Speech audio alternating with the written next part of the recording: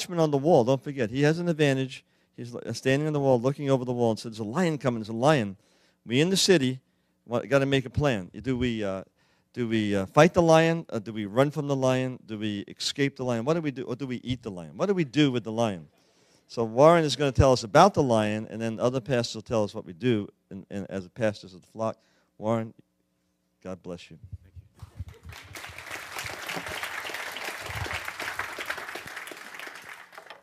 Thank you, John. John's been very, very supportive in trying to get the warning out. And I guess I can't pass up that opening line that he just did about the lion. I'm from California. You may have noticed in the news that the San Francisco Zoo had a Siberian tiger that escaped and actually killed one young man and seriously injured two others.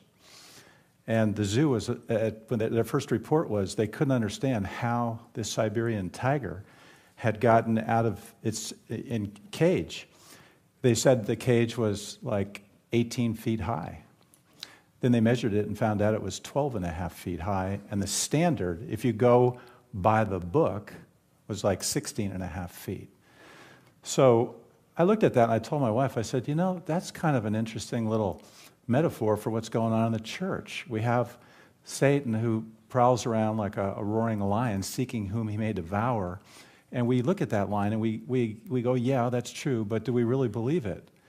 And I think if you look at what's happening in the world today with the teachings that are going out and the people that are following them, and I'm going to develop this, and I'm talking big names. I hope I don't trouble people here, but you know, Paul mentioned names. You're not going to really know what's going on if you don't name the players. But the church has a low wall, and there's a lot that's getting in and getting out right now. And I just thought that was a really interesting metaphor. So thanks for giving my opening line there.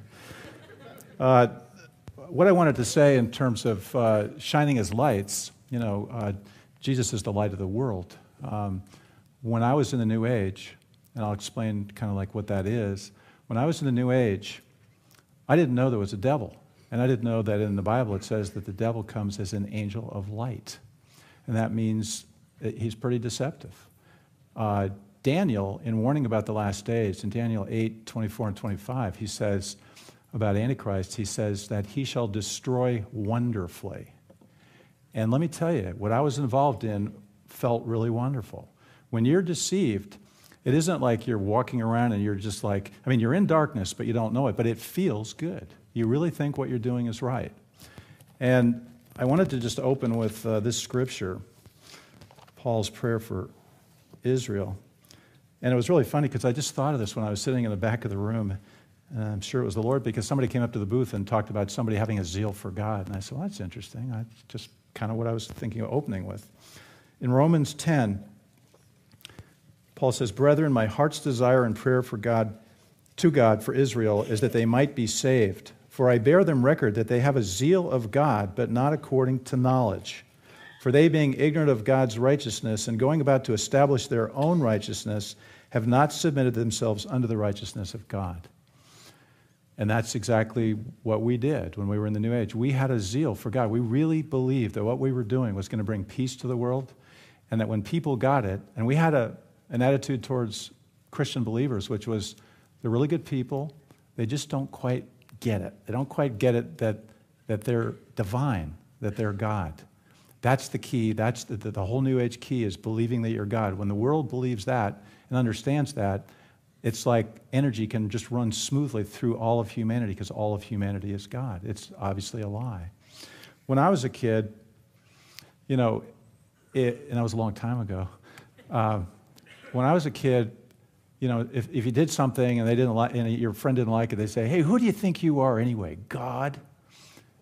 And now, these days, it's like, if you don't say that you're God, you know, you're a fundamentalist Christian. I mean, it's getting there. Thanks to some of the big names out there in TV land, this attitude or this belief that we're divine, that we're God, is coming into play. I think Christians really have a hard time understanding how could I say that I'm God? You know, I mean, it's like, it wasn't like I was saying I was the God, but that I'm part of God, that God is the complete wholeness of all of humanity. I mean, it's like it's a composite thing, and I'll explain that.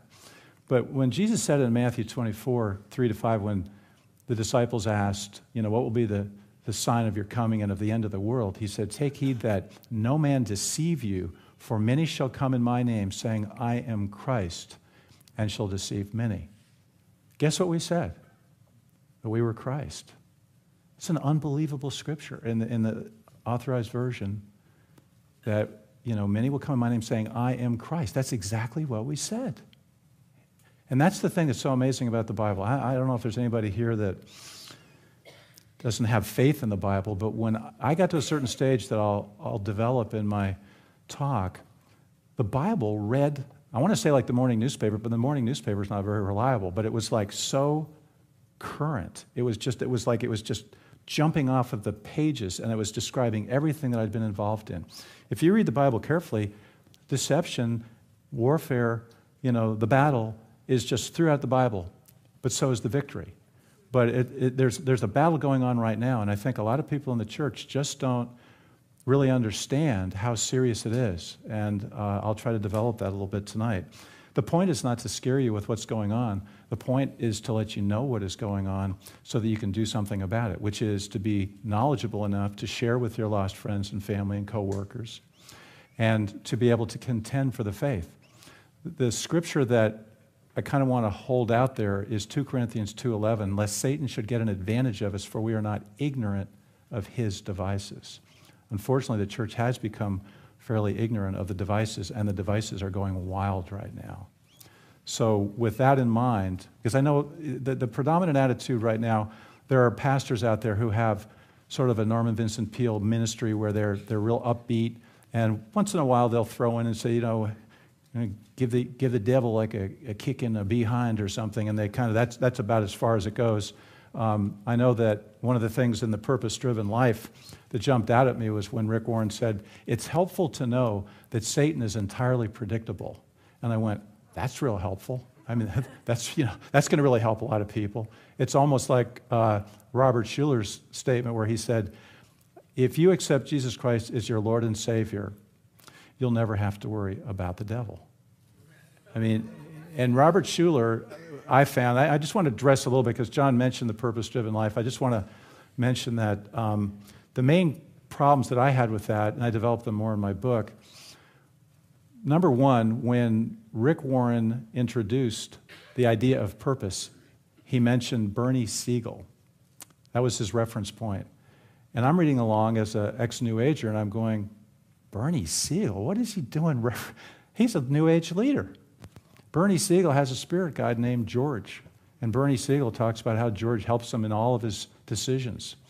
Bernie Siegel is on the board of advisors of the guy that introduced me to the Course in Miracles, Gerald Jampolsky's organization, Attitudinal Healing Center in California. Bernie Siegel was the first celebrity endorsement for New Age leader Neil Donald Walsh's book, Conversations with God. Bernie Siegel endorsed Robert Schuller's 1995 book on prayer. It didn't make any sense. I'm shaking my head going, this is bizarre. Well, maybe he just made a mistake. But then what I found out in my research was that Robert Schuller had a really strong influence and relationship with Bernie Siegel. And I went, well, that's interesting. And the further I went, the deeper I went, Robert Schuller kept coming up. It was like, I'm not reading as much Rick Warren here as I am Robert Schuller. So I ended up, sadly, having to read like about 15 of Robert Schuller's books. And I found so much of what Rick Warren was doing. Rick Warren talks about a new Reformation. And Robert Schuller said his favorite book was his 1982 book, Self-Esteem, The New Reformation, in which he mentions Gerald Jampolsky. That's the man that Bernie Siegel's on the board of directors of the New Age organization. I've got all these rabbit trails. You go down here, and pretty soon it's like you end up, whoop, there's Robert Schuller again, and ooh, there's Rick Warren. But the biggest one that really hit me was on page 88, when Rick Warren, out of his 15 different Bibles that he used, out of 15 Bibles, he picked this to talk about Ephesians 4:6. He said that God rules everything, is everywhere, and is in everything. And it was at that moment that I hung my head and I said, oh, Lord, you want me to write another book? It's like, I had such a nice job. I really did. I was on the California coast as a hospice social worker. I loved my job. We were able to witness to people right at the end of their life. And I did my case notes with waves crashing, and I had to go and read Robert Schuller. But you know, I praise God because I learned a lot about, and this has happened with all the books that I've written, I've learned a lot about what's going on as I write the book. God just brings things to you. You need to understand that God in everything is the bottom line of the New Age movement. It's the bottom line of the deception that's coming at the world. And for Rick Warren to say that and to pick that, I just, you know, now his argument, he has an apologist who stepped forward and said, Rick Warren definitely didn't mean that. In 1997, Rick Warren said, God is not in everything, that's pantheism. Well, that sounds real good if you don't take it to the next level, which is, well, if he said that in 1997, why is he saying 5 years later that God's in everything? God's not the author of confusion. So that one statement just, you know, made it so clear that this was a very confused pastor and that he was under the influence of Robert Schuller, much to his, you know, denial.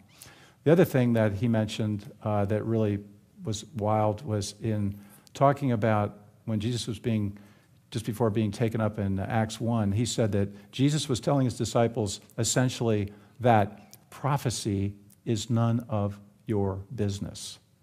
And I went, what? That's how I got saved. When Jesus said, you know, about deception and the false Christ and all that, I mean, Matthew 24 was just jumping off the page, and it's like I got saved through that and some other circumstances. And he's saying that prophecy is none of our business. It just didn't make any sense. Interestingly, emerging church leader Brian McLaren says exactly the same thing. Jesus basically said that prophecy is none of our business. Well, guess what? Alice Bailey, the matriarch of the New Age movement, said that prophecy is none of our concern. Pretty close to the same thing. And Alice Bailey, her book is The Reappearance of the Christ, Ushering in the False Christ. Overlapping language, denials, and then you read like David says, and I forget which psalm it is, but he talks of the person who has a double heart. And James talks of double-mindedness, men who are unstable in all their ways with double minds. Paul in Timothy talks about having a double tongue. You know, Tonto, a long time ago with the Lone Ranger, used to call it a forked tongue. I mean, it's like you get cornered. I remember there was a New Age leader years ago. I mean, I'm sorry, a little Freudian slip. It was a supposed evangelical leader who was aligned with New Agers, and he was really backed into a corner with all of these New Age affiliations he had. And he got way in the corner, and it was like all of a sudden he goes, watch out for the New Age, it's really dangerous. And everybody goes, what are you talking about? Listen to him, you know, New Age. He professes Jesus. Don't buy it. Many say, Lord, Lord. And Jesus said, I don't even know who they are. You know, what they say, it's like, do you remember like Saturday Night Live years ago, the guy would say, hi, I really like you, you're a really nice guy. I hate you, I hate you. You know, it was like, it's kind of like this, and it was out of the bottom of their thing. And that's really what these guys are doing. They're going, you know, we love the Lord, you know, we love the Lord. God's in everything, you know. And if they get away with it, they just keep going. It's like 2 steps forward, 1 step back. And that's where the church is at right now. It's being transitioned into great deception. How did I get into the New Age? It was a waitress, and I liked her. And I invited her over to my house. And in the course of the evening's conversation, she said that she loved the country music of John Prine, who I hadn't heard of at that time. And she had a friend of a friend who was coming in from out of town who was a psychic. So the next day, I went down to the music store and got 2 John Prine albums, which were actually pretty good, and signed up to see the psychic. So when it was time to see the psychic, I was a little bit nervous because I was from the East Coast. You know, you don't see psychics. It's a little bit kind of, you know, you just don't do that kind of thing. But, and this is the key, and this is what I hope I can make some points that are, I went ahead and did it because somebody that I kind of liked and trusted told me it was okay. How many of you have had somebody give you a book saying, you got to read this book, it's the secret, read this book, it's really good. And then the next day, and you go, well, I don't know. Then the next day, somebody says, hey, I got a really good book for you to read, The Secret. And you go, hey, whoa, meant to be. You know, there's a reason for everything. No accident. You hear this all the time now. Whatever happened to spiritual temptation? You know, it's like your attitude should be, well, what's the book about? Or I'll read the book. But, you know, don't start jumping and thinking that this has got to be God because it's coming at me from two directions. And I'll show you how that worked in my life. And I really bought it. And I went way, way far out by doing that. So the psychic is doing the reading, and she said, I'm having trouble finding your aura. And I'm going, great. You know, it's like, it's all you want to hear in a psychic reading is you have no aura. Then she says, well, I'm starting to see it, but it's really black. And I'm going, okay, well, at least you're finding something. And then she says, now I'm seeing a little bit more. You're very spiritually underdeveloped. You've been very mental in your life, and you've been very physical, like with sports and things like that. And she was right. Then she just started rattling off all this stuff about me she had no business knowing. None at all. And she had my attention. I thought, well, you know, well, she's got a gift here, you know. Okay, this is kind of interesting. Then I felt like this tingling sensation over my head. It was really bizarre. And I'm just sitting there going, what is going on? And she said, are you aware there's a ball of light over your head right now? And I said, I don't know what that is, but I can feel there's something up there. She says, it's a ball of light. I said, well, what's a ball of light doing there? She said, you have a lot of help on the other side. And I said, what's the other side? She said, where you have loved ones that have passed on and people spirits that are interested in your well-being. They want to help you in your life, but you need to give them permission. So that night, I lay on the flat roof of my house in a canyon under a starry sky, feeling very spiritual, and I said, all you on the other side, I would like your help in my life. I want to be more spiritual. I want to grow. It's the opposite of the sinner's prayer. Was I sincere? Absolutely. Did I think I was getting involved with something bad? No. I thought I was doing something good. It says in, I've learned this since Clarinda because I asked John when I was talking about it, where, you know, it's in Ephesians, you don't give place to the devil. And I just opened a door. You know, when Jesus says in Revelation 3:20, behold, I stand at the door and knock. Did you ever read 1 Timothy 4:1? I'm sure you did. Now the Spirit speaketh expressly that in the latter days, some shall depart from the faith, giving heed to seducing spirits and doctrines of devils. That's kind of like, you know, you read that and you go, well, that's kind of interesting, you know. There it is. Seducing spirits, ball of light. Satan comes as an angel of light. And what it brought was false teachings. Doctrines of devils is, you know, false teachings, teachings that aren't from God. And so, behold, I stand at the door and knock. Jesus is always there, and you can always invite him in. But they're there knocking too, and they're wanting to get in. And they're using contemplative prayer these days to do it. And that's being taught in the emerging church as almost like a practice where you repeat Scripture and then you wait to hear what God would tell you. But they give you, I mean, Ray will talk more about this, but I never hear them giving any warnings. They never say, but make sure you try the spirits. If something, and when you hear a voice or something, try the spirits. 1 John 4:1. You don't hear that. So my friend Jesse, who is a Christian 10 or 15 years, fasted for 3 days, went to a Christian retreat, went into the valley and prayed to God and said, God, I want to know what you want to have for me. What kind of ministry would you have for me? And he heard, you're going to be a healer. And that was exactly what he wanted to do. And then he heard it again. You're going to be a healer. And he said, yes, Lord, with you working through me. And he said when he heard it the third time, the hair stood up on his arm, and he realized it wasn't God's voice he was listening to. He tested the spirits, and he cast it out and cast it away from him, whatever the case may be, and it left. It was not the Lord. But you don't hear this. And the reason I bring that case up is because I think it's really easy to say, well, yeah, Warren was in the New Age, you know, he was in the occult, you know, he was really deceived, and so, of course, the spirit world. This is a guy that was a Christian, a sincere Christian for 10 or 15 years, fasted and prayed and was at a Christian retreat. I know a New Age woman by the name of Barbara Marx Hubbard who repeated Scripture and then got one of the biggest, nastiest visions of the future you'd ever want to read, and you can if you want to. It's online, reinventingjesuschrist.com, chapter 2, Barbara Marx Hubbard. She talks about how the world is going to link up as one day. And then she also goes on to say that those who do not believe in their own divinity will be taken out. Sorry, it's just, this is in their writings. We're at that stage where the New Age folks are getting very bold in what they're doing. Oprah Winfrey is now on XM satellite radio teaching A Course in Miracles. And I'm going to be talking about that at length in the next session, and I'll touch upon it tonight. But the Course in Miracles, I'll introduce it when I get there through my testimony, because I'm sort of moving ahead. I want to keep it in context. But it's reputedly from Jesus, and it's another Jesus. It's 2 Corinthians 11:4, when Paul chided the Corinthians and said, if another Jesus, with another spirit, another gospel comes along, you might just go along with it. Well, guess what? That's what's happening today. And I took an airplane yesterday down to Costa Mesa, and they said, would you like a headset to listen to XM satellite radio? And I realized I could literally listen to Marianne Williamson, Oprah's featured teacher, teaching A Course in Miracles as I flew down to Costa Mesa to talk about A Course in Miracles. It's like we have conferences and things are getting on the internet and information is getting out, but we don't have the kind of mic that Oprah has. And I just want to say something about Oprah.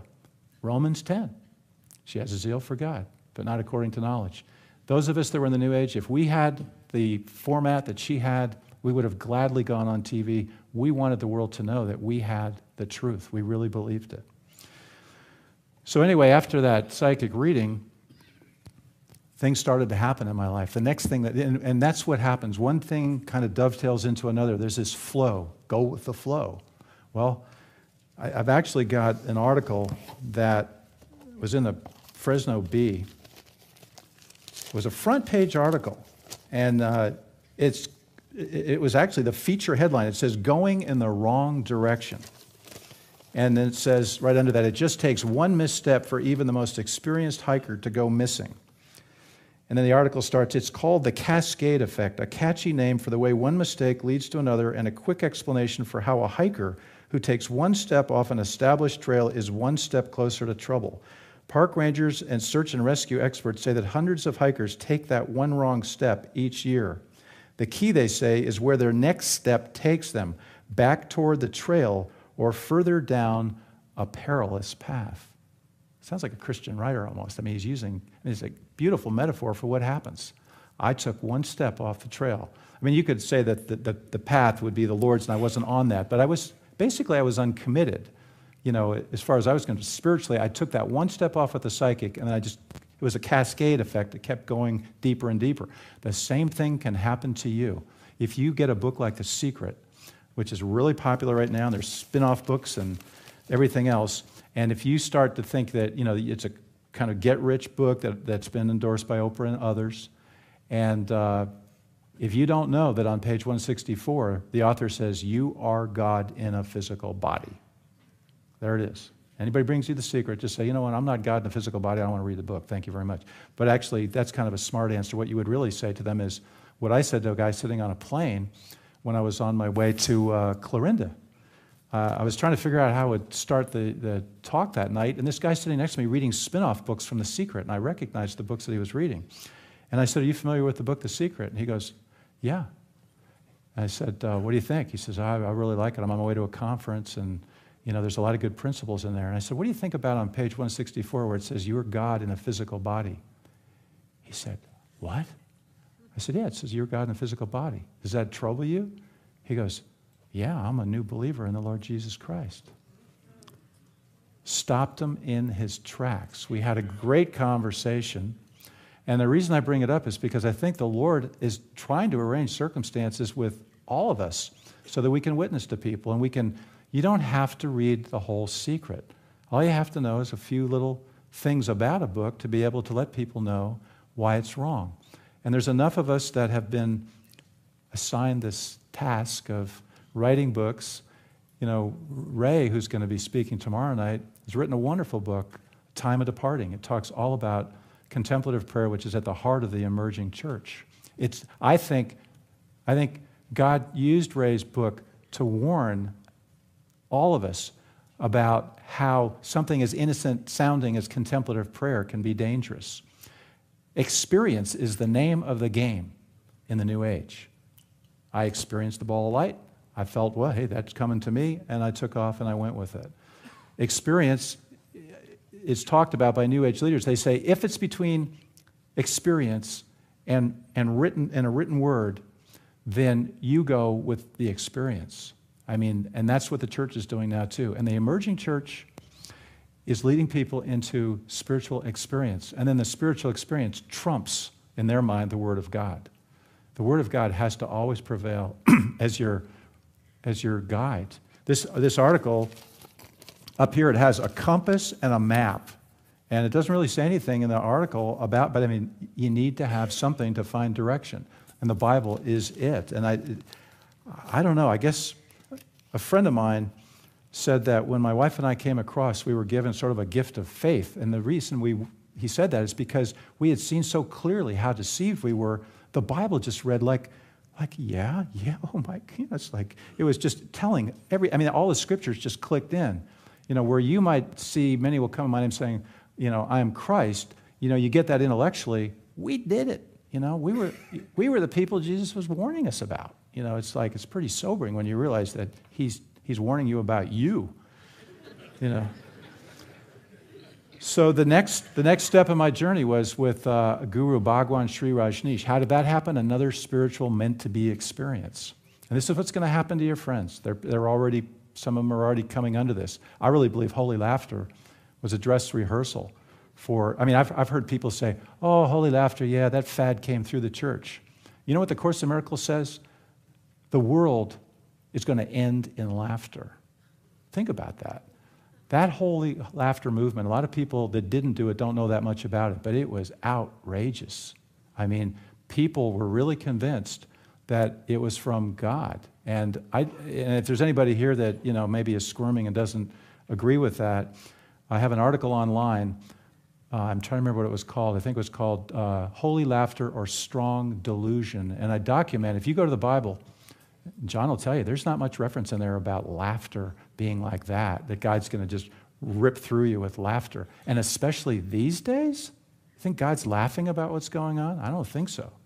I think it's a dress rehearsal for what's coming down at the end. And when you read this whole planetary Pentecost, this way that humanity is going to light up when everybody gets it that they're God, we're heading into incredible times. We're heading into persecution. We're heading into, Jesus said, blessed are those who are not offended in me. Do you hear some of the things that are being said about Christians these days? Fundamentalists is just, everybody's just fundamentalist. Do you believe in an angry, wrathful God?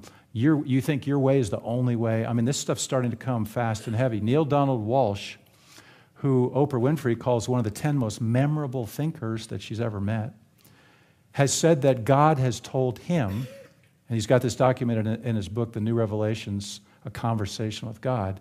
God tells Neil Donald Walsh, let me make something clear. You may have to give up some of your most religious beliefs. Then he says, the era of the single Savior is over. I said that yesterday when I was doing a radio interview with Chuck Smith, and Chuck just kind of went, ugh. It's like, you guys aren't reading this stuff, but a lot of people in the world are. Conversations with God was on number 1 on the New York Times bestseller list for quite a long time. This isn't some little obscure book on a back shelf in the airport somewhere. These were bestsellers, and people were devouring these books. Neil Donald Walsh was actually flown to Chicago. This is his own account. Flown to Chicago to do an interview with Oprah with that book, Conversation with God. In that book, he says, you're a God. You just don't know it.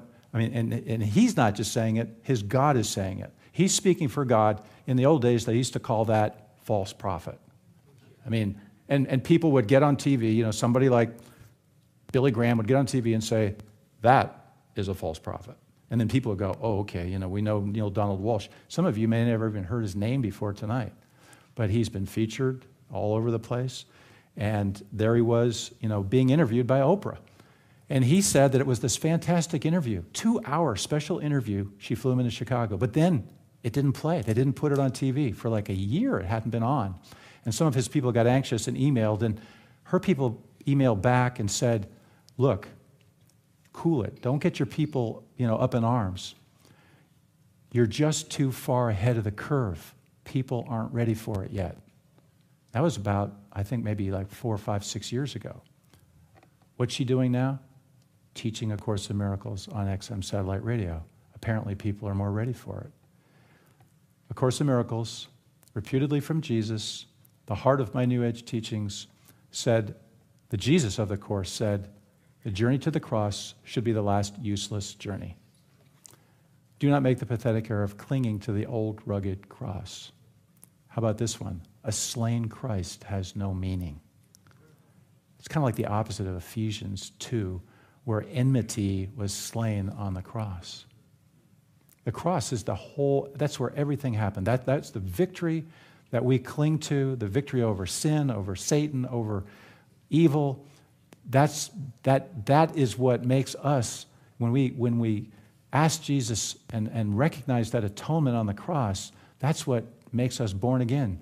Jesus said, marvel not that I said ye must be born again.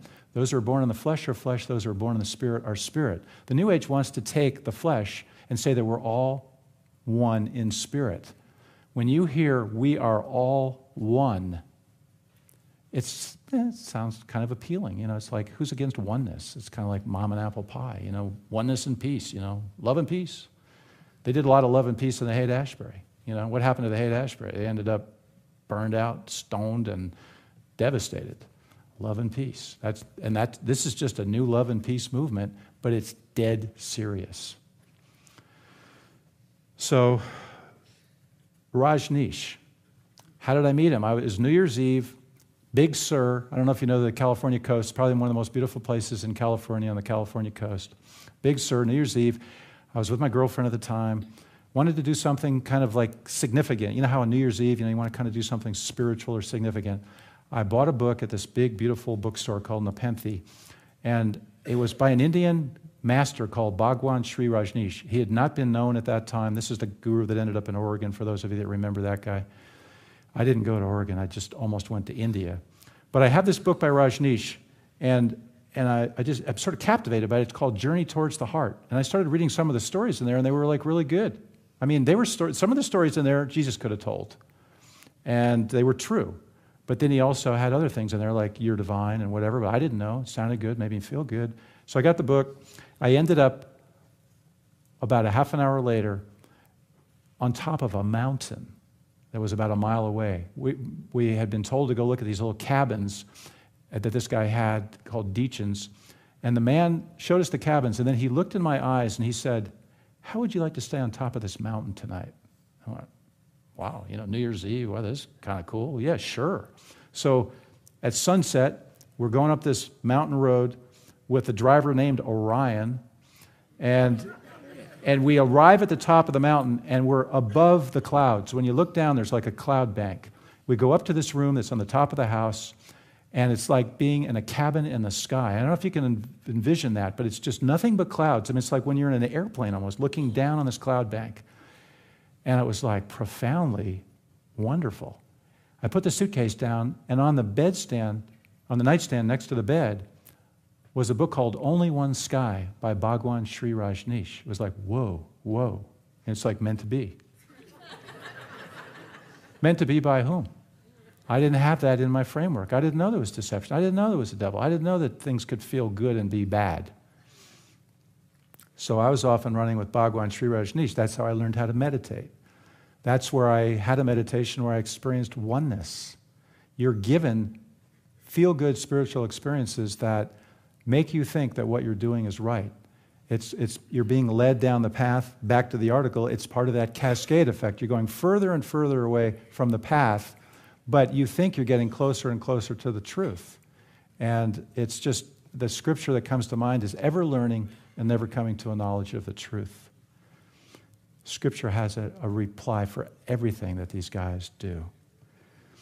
So, Rajneesh, meant to be experiences, learning about my divinity. The next step was going to a psychic in my hometown, and she would do her readings the night before, if you can believe that. She'd have it all written up, and she would have done the reading at home, and she was right almost all the time about what she was seeing. And it wasn't like, oh, you're going to have a good week. I mean, it was like pinpointing really specific things.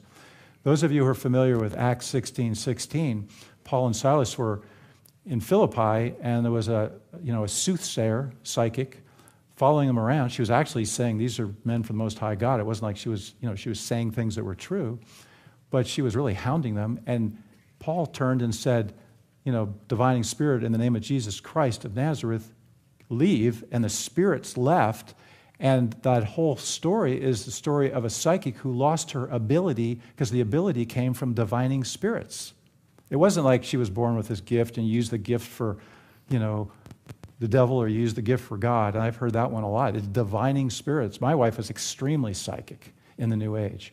It was unbelievable how psychic she was. She used to be able, I'd have to hide presents in a neighbor's house because she would pick it off. I got her a stained glass one time, and I put it in the neighbor's house, and early one morning she says, "It's really beautiful." I said, "What?" She said, "The stained glass." I said, "Yeah, and what does it look like?" And she goes, "Well, I think it's a flower." I said, "And what color is the flower?" And she goes, "Purple." I go, "Yeah, you're a lot of fun." She had that ability when we came to the Lord. And the way that we came to the Lord was a book. And in the book, a very knowledgeable woman said, when you come to the Lord, surrender all of your gifts to the Lord. I don't want them, Lord, unless they're from you. Take them away. Guess what? My wife lost her psychic ability. So I can get her presents now. So here we go down this road of all these things just feeling really good, and everything kind of dovetailing and going further and further into deception. The next step was at the Sacramento Holistic Health Institute. I was at a hot spring. Everybody was talking about the Sacramento Holistic Health Institute. Like somebody here would talk about it, somebody that I'm going, you hear this one too. Somebody's trying to tell me something. Well, who's the somebody? Don't let people say there's a reason for everything. It's meant to be. Say, well, meant to be by whom? What are we talking about here? Let's get specific. So anyway, the Sacramento Holistic Health Institute became the next part of my journey where I was learning therapeutic massage. Well, the people that were teaching massage, they're into the New Age, so they're reinforcing everything that I'm learning. And you're going to find that if you go to most therapists today are pretty well filled with New Age stuff. If you go to get a massage, most likely most people doing the massage are into a lot of New Age principles. I'm sure there's some Christian people that are doing massage, but generally, I think in Clarinda, even Clarinda, Iowa, the guy was doing, massage, and he was leading people, and that here you are getting your massage, and it feels good, and it's, meanwhile, hey, I know you're not feeling too good about yourself, but did you realize you're divine? Just awaken to your own consciousness, and it's like, oh yeah, well that's a whole lot better than thinking I'm a sinner or whatever. But it's not, if you're a sinner, God changes your nature, and you're not predisposed to sin anymore. I mean, people just think, like Christians are just like these nasty people that go around pointing fingers and saying, and it's a stereotype that they're really building in the world today. These, fundamentalist people who are just, everybody's going to hell, and this is the one that's really hitting hard now, which is, if these guys have their way, the world's going to get blown up. Well, I don't know too many Christians that are really looking for the apocalypse to, for Armageddon to happen. And I mean, they're making it look like, that every Christian wants to blow up an abortion clinic. You got a few that do stuff like that, and they're probably run by the devil just to do it. So anyway, this whole idea of health and well-being was kind of co-opted by the New Age. And so when you get involved with, doing something like massage, you end up getting all this with it, or the counseling brings it all in. Well, when in the class, one of the people in the class, one of the gals in the class said, "Warren, you got to read this book by Gerald Jampolsky called Love is Letting Go of Fear. It's really good." I read it. I really liked it. Why? Because he talked about forgiveness, and that wasn't something I really knew that much about. Forgiveness was sort of an abstract concept that, yeah, it's good to forgive, but, I wasn't very good at it. This guy really, he had some ways of kind of looking at things that seemed good, sounded good, and he said, everything that I'm telling you in this book, it was a little simple book with cartoons, and it was like and he said, if you like this, everything I learned came from A Course in Miracles. So what did I do? I ran out, meant to be, ran out and got the Course in Miracles. I was reluctant because there was Christian terminology in the book, and that kind of put me off. So with the book in hand, I went to the counter of the bookstore and I said, "Do you know anything about this book, Course in Miracles?" The guy looks at me and he goes, "Oh yeah." He says, "I've been doing the Course in Miracles for 16 months and it changed my life." I said, "Okay, I'll get it." I mean, these are the things that happen. It's like the devil, I don't know how he does it. It's pretty ingenious, but he's a pretty ingenious guy. He opens a door, you walk down it, and there's just the right thing happening just at that moment to confirm whatever you're doing. So I started studying A Course in Miracles. I'm going to go into it more next time, but it was reputedly from Jesus. A psychologist in New York City heard an inner voice that said, "This is A Course in Miracles, please take notes." And for 7 years, she took notes, and The Course in Miracles was the final product. Gerald Jampolsky, the book that I read, was one of the books that got it moving. 1992, when my book, The Light That Was Dark, warning about The Course in Miracles, was being edited in Chicago, Oprah Winfrey in Chicago was hosting the Oprah Winfrey Show and had on her show Marianne Williamson, an unknown author who had a book called A Return to Love, Reflections on the Principles of Course in Miracles. The book catapulted to #1 on the New York Times bestseller list in 3 weeks. It was one of Oprah's first book club features. A slain Christ has no meaning. That's what they're teaching. That's the bottom line. There's no sin, there's no devil. Atonement in the Course in Miracles, according to that Jesus, is at one-ment. You are saved when you recognize your own oneness. Your oneness comes from this. Only love is real. God is love. Therefore, God is everything. I don't know if you saw that, but it's real slick. That's what they do. It's like, only love is real. God is love. God is in everything. God is everything. The very first story in the Chicken Soup for the Soul book, which, by the way, is written by New Age leader Jack Canfield. When I was in the New Age, we had a leadership meeting, if you want to call it that, and somebody came in and said, "Hey, we got somebody in education, Jack Canfield." He had been writing for New Age magazine. He was teaching kids how to get spirit guides. The guy's a New Age leader. He's written Chicken Soup for the Soul. The very first story in that book is love, the creative force. It's a real simple little story on love. You can't find any fault. There's nothing New Age in it.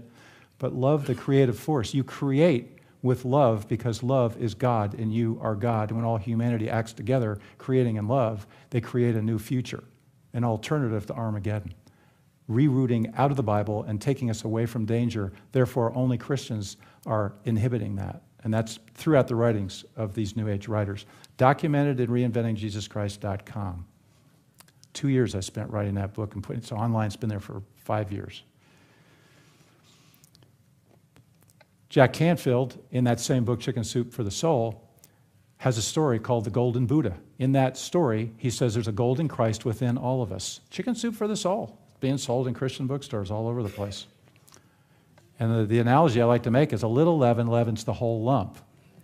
And a little chicken bone in the chicken soup can kill you. It's just, that happens. People actually do it. And that it's waiting there. And I tell you this because these are just some examples. The Secret, it's being pumped all over the place. Ken Blanchard, who was brought forward by Rick Warren when Rick Warren was introducing his peace plan. Meanwhile, Neil Donald Walsh, the New Age, has their peace plan. Ken Blanchard was brought forward. Ken Blanchard has been sympathetic to New Age stuff for years. He was actually called to the carpet by a number of researchers. And it was shown clearly that he was endorsing like Deepak Chopra's books. He was involved in all sorts of stuff. And he goes, I made a mistake. I didn't know. And everybody goes, leave him alone, forgive him. He made a mistake. And then he just goes right on as head of the Lead Like Jesus movement. They're doing workshops around the country. Guess who was in San Diego last weekend with some of the Secret teachers speaking? Ken Blanchard. But meanwhile, he's got a discernment ministry called Watchman Fellowship that supposedly has been keeping him, kind of accountable, which put everybody off. It's like the old, hey, he's saying all the right things, leave him alone. Well, we're not picking on him, but if a guy's head of the Lead Like Jesus movement, let's not be mixing our teachings with the New Age. So these are just a few examples, for us not to be ignorant of our enemy's schemes. It's like, I don't think you need to go and, tell your neighbor that they need to, burn the Chicken Soup for the Soul book, but I think it's a place where you can start talking. You can say, you like that Chicken Soup for the Soul book? Did you read that story about the Golden Buddha by, Jack Canfield? No, where was that? Well, yeah, it's here. Let me show you. He says there's a golden Christ in everyone. What do you think about that? Golden Christ in everyone? They're not there yet, people. They're trying to get there really quick. That's why I think Oprah's teaching the Course in Miracles. This is a key year. They're coming right at the church. They're coming right at everybody. And we've got, if we're going to do Bible studies, if we're going to read the Bible and do all the stuff we do, we've got to use it practically too. We can't just have it be a place to get together and just make ourselves feel good by reading the Bible. We've got to get out there and we've got to witness. You know how many people came up to me when I was in the New Age? I was running around the office in orange clothing. I was meditating with my developmentally disabled clients, teaching them affirmations. You know how many people came up to me and said, Warren, hey, what you're doing is really dangerous. I had Christians in the office. One gal came up to me with a Bible, and she said, I want to give you a Bible. I go, okay, thank you. And I'm not blaming her, but I would remember if somebody came up to me. I don't know that I would have, done anything about it, but probably wouldn't have, but unless it was the Holy Spirit. So I get really involved with the Course in Miracles. I get involved with a channeler who's channeling a thing called the Source. Well, the Source is the thing that is at the heart of the secret. There's a out-of-body entity named Abraham who inspired the woman who wrote the Source. So Oprah on her XM satellite radio program is interviewing Abraham. Not the woman who's channeling Abraham, she's interviewing Abraham, the spirit that's coming through this woman. What does Oprah say? She says, my television audience isn't ready for this yet. I'm sorry, as nice as Oprah is, and as zealous as she is to do what she's doing, she's manipulating. She's manipulating. She knows what she's doing, and we did the same thing. It was kind of like, yeah, if you Christians could just go a little bit further and get it that you're God, God bless you. It was a condescending attitude. We didn't look at it that way. We just thought what we had was right, and that was the way it was. So I'm pretty much, we're going full bore. We're in our Course in Miracles group. I did it for 2 years at night. It was just like you do Bible studies here. We did Course in Miracles studies. That's what they're doing they're doing a lesson a day. Marianne Williamson, this isn't a little thing. It's an hour a day on XM satellite radio daily, teaching the Course. So we're doing all this, everything. We're flying high. We're feeling good. We're a part of this powerful, new, cutting-edge movement that's going to help change the world. And that's the same movement that's right there today. And then all of a sudden, out of nowhere, it seems, with Joy, the woman who's now my wife and who had become my friend and then girlfriend during the last year or two of our involvement in the New Age, she was doing therapeutic massage. And one day, I was actually in San Francisco researching for a book I was going to write. At that time, it was a book about my work at the Greyhound bus station as a social worker at night with Traveler's Aid and the people I met. And I was in San Francisco doing research. And when I got home, she told me this incredible thing had happened where she was literally taken out of her body spiritually and was spiritually attacked. But she didn't say it in those terms because there is no evil, there is no darkness. Everything that happens to you, you create through your own thoughts. So you have to understand, in the New Age, we would go inside ourselves. What's wrong with me? What am I fearful of? We'd have to do our affirmations. We'd have to do whatever we had to do to get right as people because there is no evil. That's just an illusion. Well, we tried everything that we knew in the New Age to deal with this presence when it reasserted itself, and nothing worked. We repeated our Course in Miracles affirmations. In my defenselessness, my safety lies. That's one of the Course in Miracles lessons. It's kind of like the opposite of put on the full armor of God. My sinlessness protects me from all harm. How do you like that one? You can affirm these things all day long, but if they're not true, they might make you feel good, but they're not going to get you anywhere. And they didn't do anything with this presence. So we're beside ourselves. We've tried everything. This thing kind of comes and goes. It's particularly affecting, I'm not feeling it, but I'm noticing it. It's affecting, Joy. So we go up to our Course in Miracles leader's house, and we say, look, this is what's going on. We've tried everything. You guys are the experts. What do you suggest? So the man who's been through all sorts of metaphysical journeys and Edgar Cayce workshops, he says, well, let's get in a circle and let's send love and light to this presence, whatever it is. So we closed our eyes, like, okay, love and light, send love and light. And then we come out of it, we break hands, and he says, okay, well, we'll see you. And I'm starting to walk out the door, and I turn around and say, is there anything else we can do? And his wife says, put on the full armor of God and stand fast against the wiles of the devil. And I went, what? It's like, what are you talking about? There's no devil. And her husband's beside himself. He's going, now, honey, Guess what? She used to be an evangelical Christian who was pulled out of the pews and went into the New Age. But somehow, from some place deep within her, that came out. So she said to us, she said, read Ephesians 6. I mean, she knew it. So we went home and read Ephesians 6, and here was our response. Trudy's really a nice person. She must have been involved with a church or something at one time. Isn't that sweet that she, kind of brought that up, and we just dismissed it. Meanwhile, the presence didn't leave. We went down to Southern California at Christmas time in 1983, and the presence we thought would not travel with us or be able to travel down there, it did.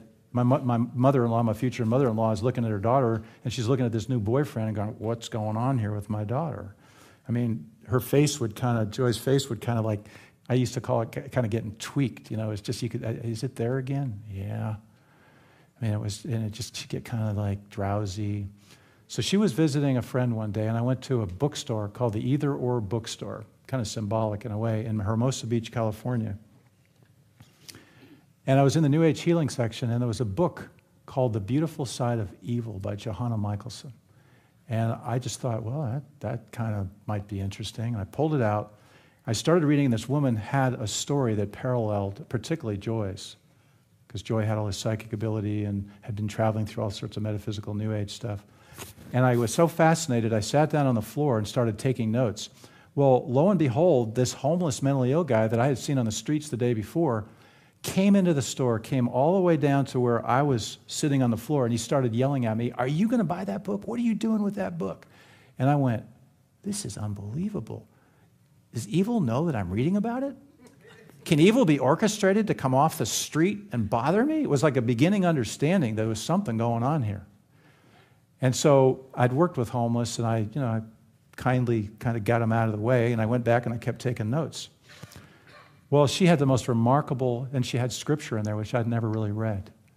And the scripture went in on some level. And then she had the most remarkable solution for dealing with evil. Evil. I wrote it down. You got to understand how proud you are when you're in the New Age. You'd think I'd buy the book.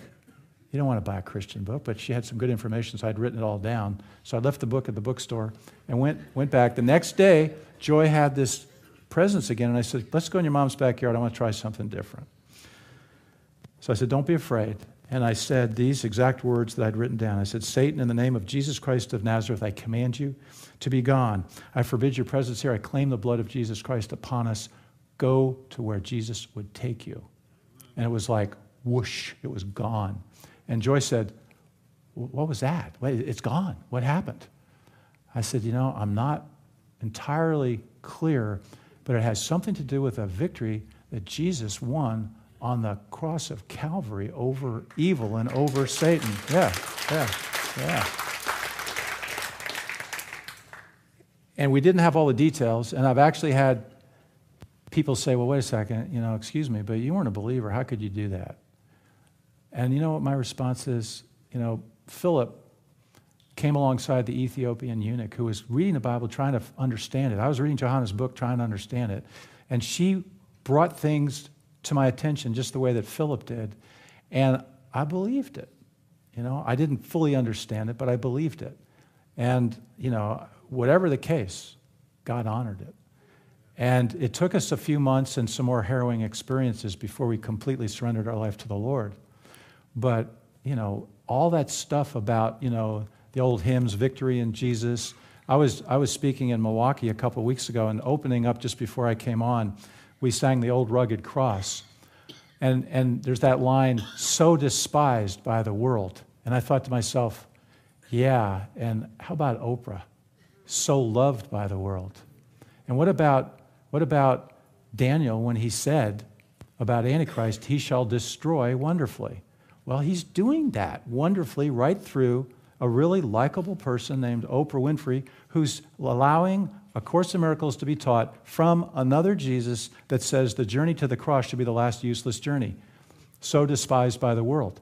I mean, you start to go, wow, this Bible's really true. You know, I mean, this stuff really works. You know, it's like we just went through this thing. We just devoured it and could hardly believe all these references to what happened on the cross at Calvary. I am the way, the truth, and the life. No one comes to the Father except through me.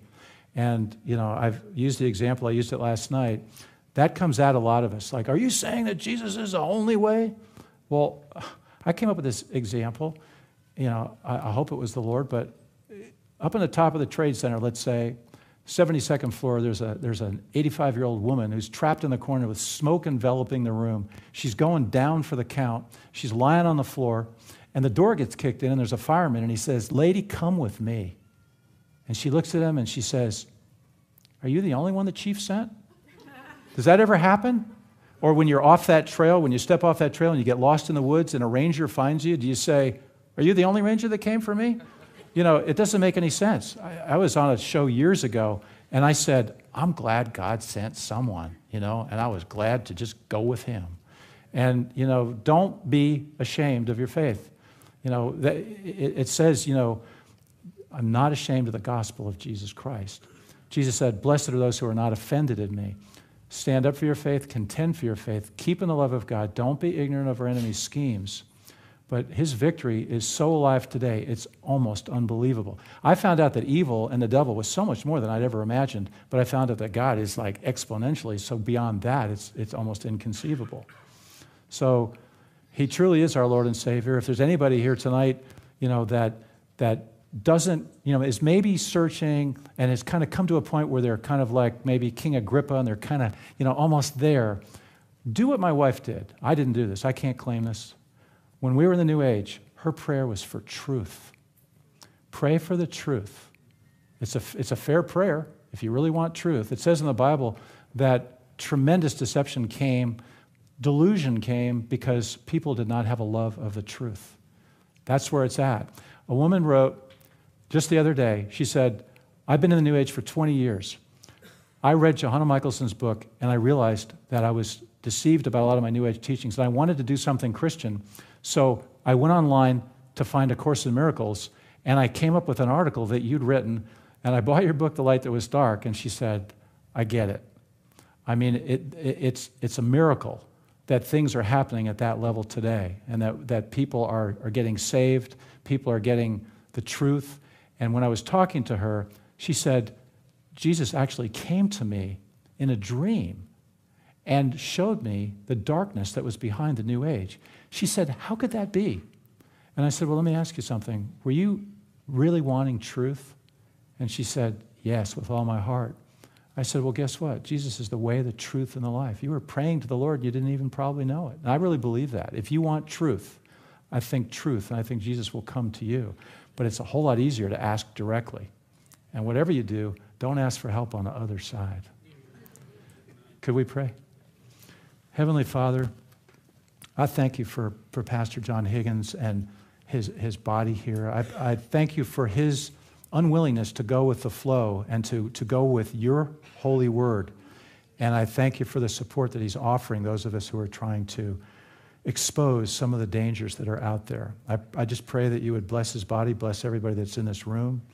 And I just pray that the rest of this conference would help people to open their eyes, not so much even to the deception and the darkness, but to the true love and the true light that is out there. Not the New Age love that's not a true love. It's a deceptive love, a deceptive peace. And Lord, we're right on the cusp of coming to a place where world peace is going to become the issue. World peace is going to be the primary thing that comes at the church, and we're going to be asked to compromise our faith for the purpose of world peace. Lord, help us to stand and to witness and to do everything we can to bring the truth to light.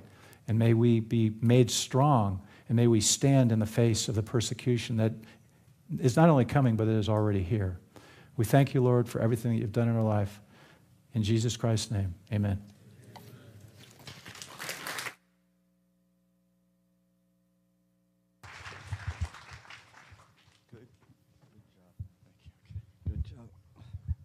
Great.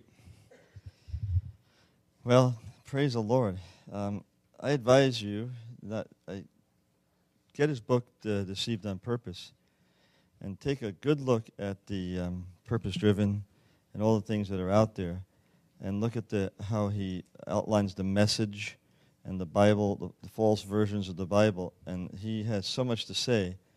Get that book, read it, and then determine if it's true or not. I'm just blessed to have a brother like Warren stand up. Tomorrow, Ray, I read his book, and after Warren's, his book just went, whoa. And there's a whole bunch of people who used to sit right over here. And I said something from Ray's book one day, and they came up and just, I'm going to take his fire away, but they came up and they said, "How dare you say that?" And I said, "Well, it's true." And they said, "Well, we're all from the same neighborhood up in Scottsdale. We're not coming back here anymore." And I said, "Well, I'm sorry." And I said, "But you know who's going to lose out on this?" They said, "You." I said, "No, you. You're not going to be around truth anymore. You're going with a lie, and you're going to live in that lie. It's your decision you're making today. Go to a Bible-believing church. You don't like me, find a Bible-believing church. But don't go where you're going and why you're leaving." It really is. People are offended because of a lie, and they won't go and look at the truth. And that's what he's saying, that strong delusion is coming. And don't forget, we're in the last days. If you're a believer, we're in the Laodicean age. There is a great falling away. There's an apostasy going on, and we shouldn't be shocked at these things. But good news is we know what to do about it. We're going to give you, on Sunday night, we have two young men. They're going to give you stories on missions into Mexico and to Colombia, South America, some slides. We're going to show you things that can be done. We're trying to build a little town in Mexico that can be given a pond. We can grow fish in the pond. They're so poor. Well, everybody's saying, close the borders. Why don't we go over there and bring the way of life that they can live a life? The church could grow food. They got 50 acres. How about getting them a tractor, teaching them that? Grow the farm, feed the natives. People will come for the food. So I brought the pastor here and asked him to sit down about this. He's Spanish, and he he spoke a little bit broken. Well, he doesn't speak much English, and I don't speak much English either, see, so I speak broken English. So we got together, and he couldn't understand. I said, "What do you think it means here in 1 Peter 5? It says, feed the flock of God. Do you think that means, I lived in the street ministry. Feeding the flock of God was making meals every day for the people, and they listened after their belly was full. But then we would feed them after we gave them the message. And if they didn't stay for the one food, they couldn't get the other food. And, it works. You just got to go out and feed the flock of God. And once people know that you're out there, you're doing work, and you're feeding, it's going to really... So you're going to see that Sunday night. Tomorrow night, Bill Koenig kicks it off tomorrow night. Bill Koenig just got back from his trip to Israel with President Bush. He was selected as part of the pool of reporters. Can you believe this? He's one-man reporter system. The ABC, NBC, all these guys, Bush wants him. So he goes to Israel and the Middle East with Bush, and he has so much to unload on us about the Middle East, Israel, and the last days and the things that are going on over there. And then we're going to hear Ray, and he's going to tell us more about the New Age, you see. And then Saturday morning, we're going to hear from Doug Warwick, and he's going to tell us what to do in the time of persecution, because this is all leading to that. Al Gore's book, what is it? Earth in Balance, written by somebody, Out of Balance, I think, but that he wrote a book and said that Christians stand in the way. Bible-believing Christians stand in the way of global solutions. That's something new? No, Ehrlich wrote Population Bomb back in the 60s. Bible-believing Christians have to be disposed of. Princeton University wrote a book, the head of Princeton University in the 60s. Bible-believing Christians got to be gotten rid of. They stand in the way of progress on the earth warming. And it's all written down. It's moving closer and closer. Get rid of the Christians, get rid of the Bible, and we'll be free to run the world the way they want. The Bible says in chapter 11 of the book of Revelation that Jesus is coming back to destroy them that destroyed the earth. So there is a destruction going on of the earth, but it's not because of us. They think it is. So we'll see what happens in all these elections and stuff. Isn't this something, man? I mean, it's like when you see these people get on stage to debate, it's like looking at a Star Wars bar scene, you know? You're waiting for somebody to draw a saber and cut somebody's arm off or something. Purple people with things sticking up, you know? These are our leaders, our future. Those drugs really, the drugs really affected America. So bring friends tomorrow night, Friday night, probably more come. Bring friends that hear these men. Father, we pray as we go. Lord, bless us. Keep us from temptation. Deliver us from evil. That should mean more right now than it meant when we came here. For yours is the kingdom, the power, and the glory forever and ever. Lord, we know, Lord, that you made Jesus. You gave him all power in heaven and earth. You said that in Matthew 28:18. And we know that he's going to be the Lord of the kingdom and Lord of all, and we submit to Jesus Christ. He's the head of this church. He's the head of our lives. He's the head of our homes. He's Lord of all. Go with us now, Jesus. Guide us by your Holy Spirit. In Jesus' name. There'll be a table still in the back. Hang around. Do that. Warren will be back there to answer your questions, and you can pick up his book if you like. The Lord bless you. Jim is right here. You can get Jim on question him. And God bless. We start tomorrow at 6 o'clock. One